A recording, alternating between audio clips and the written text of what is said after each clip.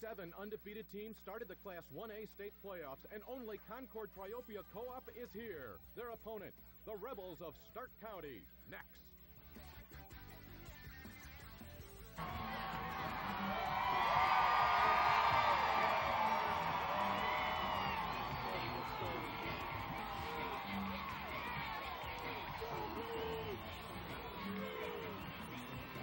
Championship weekend is here. 16 teams still have a shot at the ultimate goal of being crowned a state champion. And those 16 teams will clash right here at Memorial Stadium in Champaign over these next 2 days. And you'll see it all unfold right here on the IHSA network. Welcome, everyone. I'm Scott Lever, your field reporter for today's games.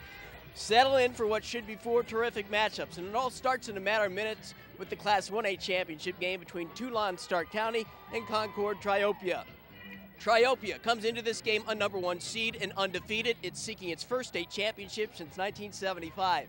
Stark County is a #10 seed that has rebounded nicely from a 3-game losing streak at the end of the regular season and has now hit its stride in the playoffs. Stark County is seeking its first state championship. Right now, let's send it upstairs to the guys who will bring you all the action of today's first game. Let's join Jim Spencer and Steve Mays. Gentlemen. All right, thank you, Scott. And we launched this 2-day feast of football, Steve, with a great contrast in styles, the running game of Concord, Triopia, Meridosia, and the passing attack, the spread offense of the Rebels of Stark County. Absolutely, Jim. It's a perfect day for either style today, and I think what we're going to see today is we're going to see some very young talent featured on this beautiful day here in November. It's an outstanding day. Both styles should work. Let's see who can make adjustments and pick up a victory today, but it should be an outstanding day. Yeah, the weather today is about as perfect as it can be for a championship weekend, especially considering some of the other we've had over the past 9 years that we've been doing this, but it's a great day. Temperature by the end of the day could be up around 50 degrees. That's right. We didn't have that the last few years, but today should be perfect if you're throwing the ball or running the football, and we got a great contrast in styles. Look forward to this matchup today. Let's take a look at how these two teams got into this championship game. There you see Triopia in an unbelievable quarterfinal win there for Triopia. They were down 13 points with 4 minutes to go and came back to win. Came back and got it by 1, but it's also, you notice, quite a few points scored on that board, Jim. Yeah, they run the ball effectively, and you look at Stark County, they've had a interesting road to the final as well. They scored a touchdown in the second round win against Orangeville with less than a minute to go to win that game. Last week rallied from 18-0 down to knock off undefeated Milledgeville on the road last week. That's right, #1 ranked Milledgeville. That is a huge win for them. And talking to their coach pre-game, that was an outstanding win for his program. Yeah, no doubt about it. We'll talk about that more as the game goes on. Let's look at some of the key players we're going to feature in our 1A broadcast today. First of all, for the Trojans of Triopia, and there you see their all-everything guy, David Arndt, all-stater, and a great running back. That's right. Actually comes into this game with 1,700 yards rushing. He's a phenomenal athlete. You'll see him carry the ball 25, 30 times today, Jim, and he's a fantastic talent. And on defense, the pass rush is going to be key today against the spread of Stark County, and they're going to rely on one of their great defensive ends to make that happen. And they really have to. They have 26 sacks coming between their 2 defensive ends. They've got to find a way to get pressure on the quarterback today, Jim. Yeah, Jacob Fricky will be one of those ends that tries to get to Greg Dahm, the quarterback for Stark County. Now, on the other side of things, for the Rebels of Stark County, they go with a sophomore tight end. Yes, this kid is a sophomore, folks. 6'5", 240-pound sophomore receiver by the name of Calvin Lewis, and there you see him right there. You see his stats right there, but he does a lot of things for this team. He's the kicker, he's the punter, and when we were down on the field before the game, he is 6'5" and 240. He is a big young man. And then on defense for Stark County, not exactly a prototypical linebacker that you normally see, but this kid is a smart defensive football player, and they rely on him to do some big things. That's right. Luke Turnbow comes into this game with over 100 tackles. Not very big, as you can see right there, 5'9", 160, but has a nose for the football, Jim. Yeah, absolutely. So there you have the key players. Now let's see all the players. We're going to see the starting lineups of this Class 1A state championship game between the Rebels and the Trojans. Let's go to Memorial Stadium public address announcer Jeff Fritzen. Now, ladies and gentlemen, here are the starting lineups for this Class 1A state championship. That was a scramble. Yeah, because it's hard to shoot our other. For Triopia High School, head coach Chris Thompson. And number 53, Ryan Carrier. Tackle number 58, Jacob Whiting. And nose tackle number 76, Jacob Perry.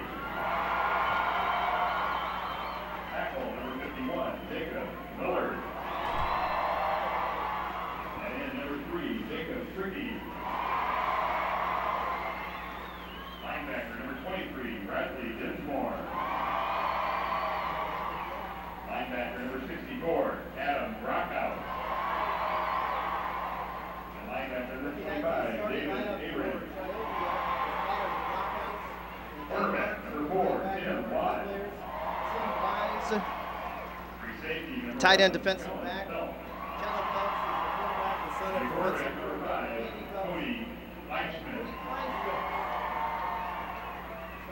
Now starting offense for Stark County High School.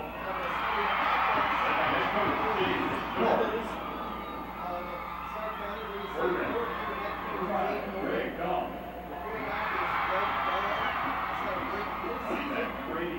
Jeremy Morrissey. Wide receiver 81, Sky Maxson.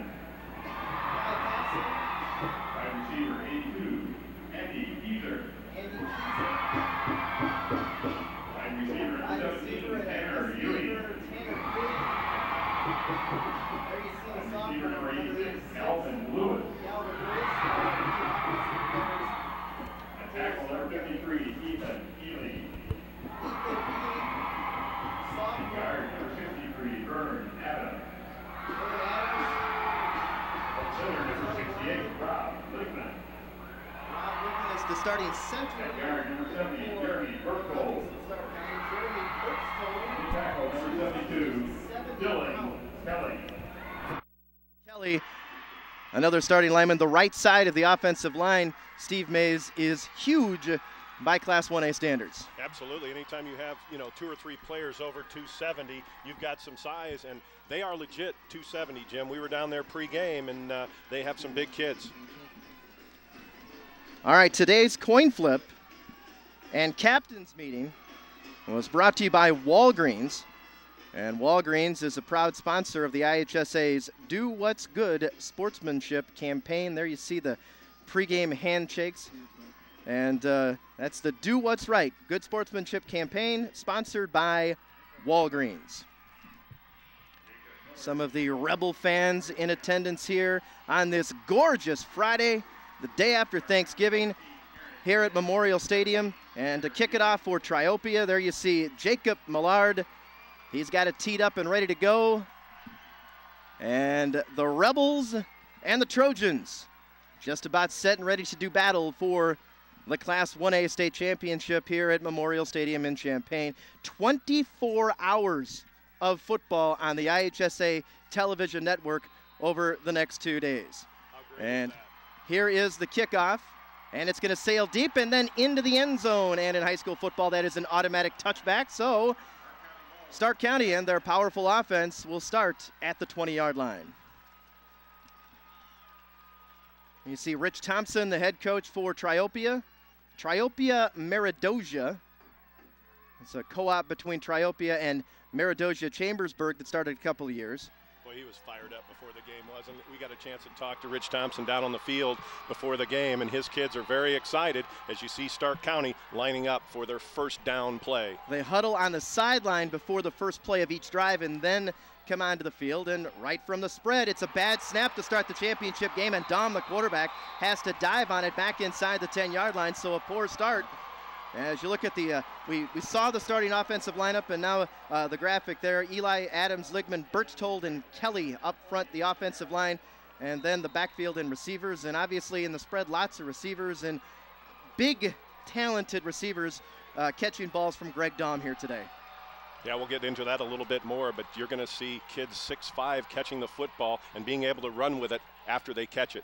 So after the 11-yard loss, it's going to be an inside handoff and gain out to about the 14-yard line. Here's the Triopia defensive line. They'll go with a 5-3 look, but they're going to, at times, bring extra defensive backs in, Steve, to counter this spread offense. A pretty good crop of linebackers there, and the DBs, Wise, Kleinschmidt, and Phelps. Phelps also the quarterback for the Trojans. That's right. We have been told that you will see Mark Williams, one of the outside linebackers, coming out, and they're going to put in Bradley Dinsmore, number 23, as an extra defensive back. So a big 3rd and long here for Dom and company on the first drive of the game. He's going to roll out and fire the ball down the field. He's got Lewis on the far sideline. He was juggling the ball, and they're going to say that he was out of bounds. It would not have been enough for a first down anyway, so a 3 and out for Stark County, but this is no big deal. No. They were down 18-0 in 5 minutes last week at Milledgeville and came back and won. Yeah, when we were preparing for this game, it was amazing looking at some of the stats.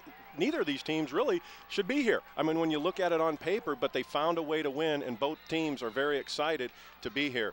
on that play right there, on that third down play, Jim, you saw a nice hit by Brian Carragher, number 53. That's where they feel like they got to get pressure from those linebackers blitzing Greg Daum. So a punting situation for Stark County. And Lewis gets it away. Good field position upcoming for a Triopia. The nice bounce on the kick. It's going to sail inside the 50-yard line to the 45, and it'll be down right there. And that's a pretty good effort to get Stark County out of a bad situation. Well, lucky bounce right there. We were down on the turf. The turf's in beautiful shape. University of Illinois has done a great job remodeling this facility, and the turf, both coaches mentioned, is perfect. So the footing should not be an issue or anything in this football game. Well, we saw the passing attack. Now we're going to see the wing T. A little double tight ends. Wing right here for Phelps, the quarterback. And it is going to be a fullback give, and we're going to see a lot of fullback give. That play right there is, Steve, maybe the key to this offense. If you can't run the fullback, you can't run this offense. Well, exactly right. Right there, they're trying to trap with Clay Nordzik, who, comes into this game with a little over 600 yards rushing. They always try early on, talking to Rich Thompson, to establish that fullback. We just saw the starting offensive lineup there for Triopia. Up front, Carragher, Millard, and Brockhouse, all three-year starters for the Trojans. Another wing T look out of a double tight end offense. And we're going to see Arndt for the first time today, the school's all-time leading rusher, and he dives inside of Rebel territory around the 49-yard line. So it's going to be third down and about 4 yards to go. There you see the front line for Stark County. Paxson, Adams, Kelly, and Lewis. The linebackers very active. Turnbull, not a big linebacker, but very active. And very smart, the quarterback of that defense, and the defensive backs as well. Both quarterbacks play in the defensive backfield. Boy, you see that a lot, especially in the high school level. 3rd and 4 for the Trojans. Play action, Phelps firing the ball down the field. It's intercepted on the deflection. Tanner Ewing with the pick for the Rebels, and he can run. He's going to dive out across the 40 to the 43, and the first turnover of the game is recorded by the Rebels of Stark County off a deflected pass. Tanner Ewing with the pick.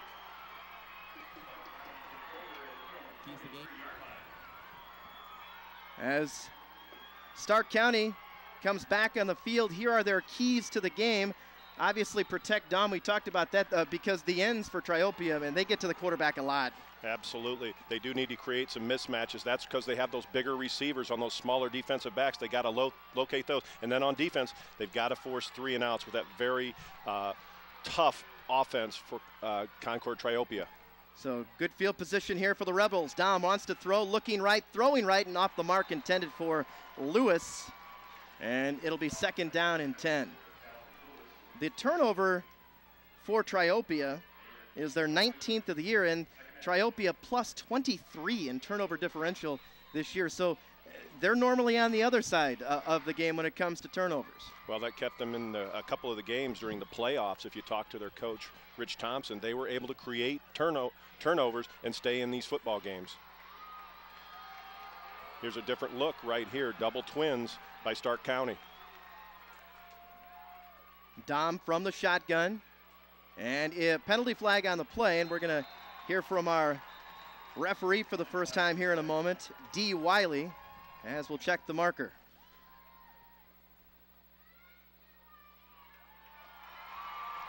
Looks like an illegal shift we're going to see here, Jim, by one of the wide receivers. Talking to the Triopia defensive captains, this is going to cost the Rebels 5 here. We're looking at 3rd and 10. If they decline the penalty. We'll take a look at the officials now. You just saw D. Wiley there. Penalty declined, and there's our crew out of the southern Illinois area, Harrisburg and Alvarado. And again, the referee, D. Wiley. Very much an honor for them as well. Absolutely, they earned their way here. Absolutely, they're graded all year, and they've earned their stripes to get here. So 3rd and long for the Rebels, trying to take advantage of the turnover. Dom steps up and fires, and he's got a man for a first down. Making the catch, 81, Kai Paxson, and it is the first down of the game. There you see Greg Dom during the regular season compared to what he's done in the postseason. Isn't that amazing? 907 yards passing in the postseason and 10 touchdowns. Last week against Milledgeville, over 300 yards passing. That's right. Look at that right-hand column. That's just in these 4 games that he's played in the playoffs. That others is 9 games right there, Jim. That's amazing. He's really made a difference in this offense. One of the reasons they've come back from after losing their last 3 regular season games. And now we got a marker again. There was some motion up front. I think big Vern Adams, number 63, was a little anxious right there. Got a false start. Back him up 5 yards. All right, so that'll make it 1st and 15. There you get a look at the head coach for the Rebels. And in his 4th year at Stark County, Jade Nord. 31-14 record so far. His father, Galen, was a longtime head football coach. Never brought a team to the state championship game, though. 1st and 15 after the penalty. Dom fires down the field, and he's got Lewis. Big hit, but Lewis holds on, and that'll get most of the penalty yardage back. Actually, my mistake. That was 82 making the catch, and Andy Keyser making the catch on that one. Yep, Keyser, along with the other 2 wide receivers to his side, Jim, just ran stop routes, ran down 7 yards, all turned around. Dom finds the open receiver. That's the thing you're going to see with them. You know, they're just going to find little seams. They don't try and throw vertically a whole lot. They're just going to try and find these seams with these quick and sometimes big receivers that they have. Dom has hit on his last 2 passes.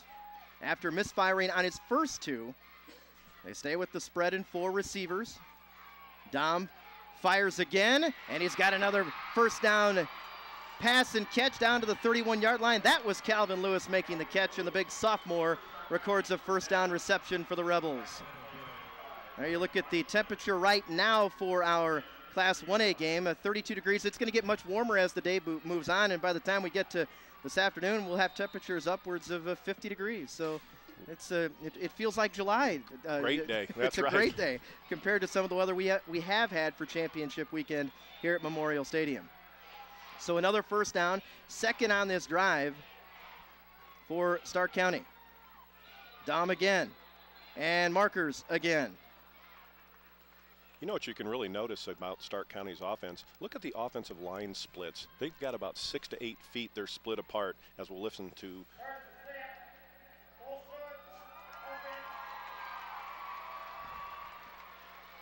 Well, on this drive alone, 3 of those types of penalties, but they've overcome them so far, Steve. But those are nagging little penalties for any coach, as you very well know. They really are.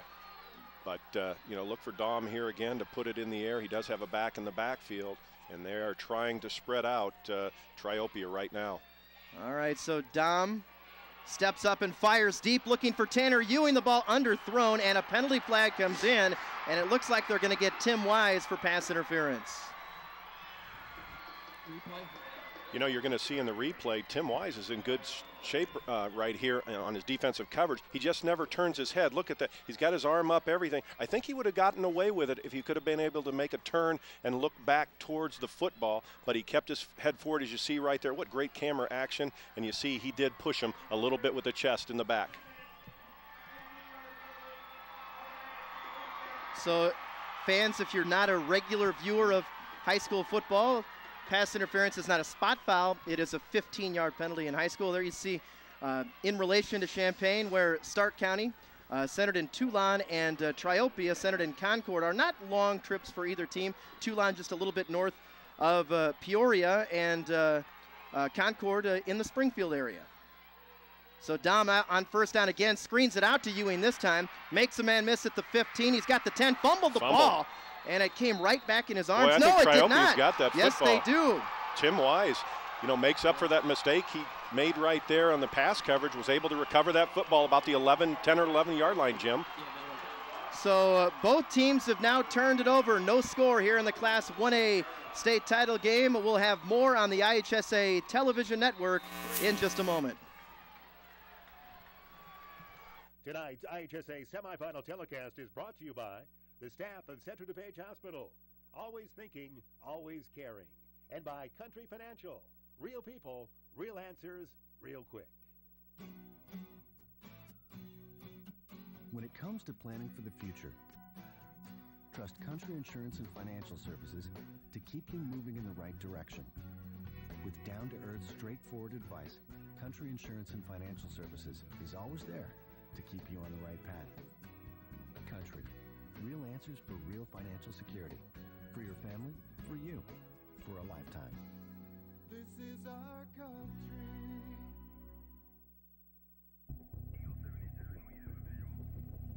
When I joined the Illinois National Guard, I never thought I'd be saving lives. It's more than money for college. It's built my character and given me a sense of accomplishment. The Guard opened the door for me. Now I'm on a career path, and I'm the leader of my team. I put on the uniform, and I have a whole new outlook on life. Country, community, family. That's what matters most to me. If that matters to you, go to 1-800-GO-GUARD.com. Hear that, guys? Looking at this, go ahead, Steve. Well, we're going to get a chance to look at the replay, and we're going to see the fumble as Tim Wise, number 4. You're going to see his right arm come in here and strip that ball, and the ball is going to pop right up into him. He does stay in bounds. Triopia gets a huge turnover deep in their own end zone. So Triopia starts at its own 10 after the turnover, and quick give to David Arndt. About 4 yards for the school's all-time leading rusher.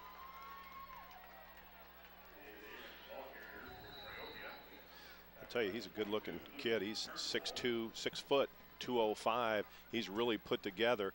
And, you know, once he gets in the open space, we watched a little bit on film, he's shown that he's got some wheels once he gets into the secondary. So Triopia offense averaging over 310 yards per game rushing. And on the carry this time, Cody Kleinschmidt. Kleinschmidt, a sophomore. And he is wrapped up, it appears to be just a little bit short of the first down. Here are the keys to the game for Triopia. Spread the wealth. What do we mean by that? Well, they have to do that. They've got 3 or 4 running backs with over 400 or 500 yards. You've got to maintain and sustain 2 or 3 of your running backs, and then sustain drives. They cannot get into a situation where they're 3 and out and giving this ball back to Stark County. And then the one that we think is the biggest key is mix up coverages. They're going to have to do things defensively to stop Stark County. Kellen Phelps on the quarterback sneak, and it looks like he certainly does have the first down here. So Stark County with its, Triopia with its first down of the game. It comes at the 5:42 mark of the opening quarter. And he actually picked up about 4 or 5 yards on that quarterback sneak, and that's a pretty darn effective quarterback sneak. Well, when you're running, you know, behind Jacob Millard at 6'1", 261, that's the guy who you want to run behind. But to pick up 4 or 5 yards on a sneak, that's a nice play. Arndt with the cutback, positive yardage, out to about the 29-yard line. Arndt has a good combination of speed and strength. That's what Coach Thompson really talked about as the keys to his game. You know what I've noticed about their offensive line too, Jim? They run very well. You saw right there, they pull backside guard and tackle, get them out in front of Arndt, as we get a good graphic right there of what we're looking at here in the trenches, both from Triopia's standpoint and Stark County's front 4. On second down, it's a toss to the left side. On the carry, Bradley Dinsmore. Dinsmore, another sophomore running back for this Triopia offense, and he's close to first down yardage. Boy, he got a huge block right there from David Arndt. I don't know if we'll see this here in our replay, but watch number 25 at the top of your screen. I'll get a chance. He gets a block on Aaron Nunez. The linebackers, you see Arndt right there. Nice pickup. As you can see, Triopia is starting to establish something on the offensive ground right now. They've got a nice front 5 on their offensive line. Well, when you run the wing T, you love 3rd and 1. And that's what Triopia has right here. And there was movement up front. Stark County moved initially. And then there was a reaction to that by Triopia. And we're going to have the 4th penalty of this game. And the Rebels are going to be called for their 3rd accepted penalty as they're offsides, and that will result in a Triopia first down. The ball will go out to the 38-yard line. This drive for Triopia started back at its own 10 after the fumble recovery. Wing right here, and it's going to be the fullback up the middle for Triopia. Bobby Shute. Shute will rotate with Kleinschmidt at that fullback position, and Bobby Shute one of the players that is from Meridosia. Right, and he's one of those kids that we were talking about spreading the wealth to. Yeah. He's a kid that comes in with 71 carries, 460 yards, 5 TDs. They've got 3 or 4 of those guys on this team, and they're going to have to continue to do that. Shute rushed for 81 yards last week in the semifinal victory over Salt Fork. Phelps is going to keep it off the left side, first down and more, into Rebel territory. Look at the quarterback go inside the 25. And the senior quarterback, Kellen Phelps, with a big play, the first big offensive play of the game. It's a run of 32 yards for the Triopia quarterback. Let's go down to the field now. Scott Leber is standing by. Scott, take it away, buddy.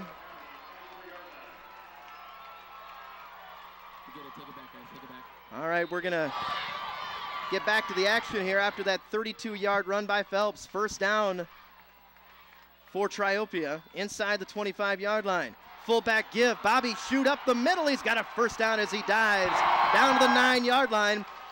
Looks like it's going to be a first and goal for Triopia. A run of 15 yards for Bobby Shute. Well, that's that base play they like to run. Triopia, that little trap. They pull the backside guard, get up the field, and Bobby Shute is having a real nice series here, as is Concord Triopia. The last 2 runs for Shute have resulted in 21 yards. 8 plays, 81 yards on the drive so far. They're 9 yards away from the end zone. Why not give it to Bobby Shute again? He carries to the 6. Well, he's running over the top right now of their left guard, Adam Brockhouse and Jacob Whited, the offensive tackle number 58, and they are really knocking people off the football. There you see Schute's numbers on the season. Out of the fullback position, averaging nearly 6.5 yards per carry. That'll get it done. That'll help set this offense up. Second down, goal to go. Line of scrimmage just inside the Stark County 7-yard line. Arndt's going to get the carry. Arndt fighting forward around the 2 before he's brought down. It's going to be 3rd and goal for Triopia. We'll get a replay of this run from David Arndt. And this is what you hit you with as well, a little misdirection right there as Arndt tries to get to the outside. Nice hit by Jeremy Morrissey, the outside linebacker for Stark County, number 83, really put a pop on Arndt. Big 3rd and goal. There you see Kellen Phelps, who helped set up this drive with the 32-yard run. Double tights and double wings. Phelps is going to keep it, and the strong quarterback into the end zone for the touchdown. He bowled his way in from 2 yards out. Why not? With his long run to set up the drive, the quarterback, Kellen Phelps, on the sneak, takes it into the end zone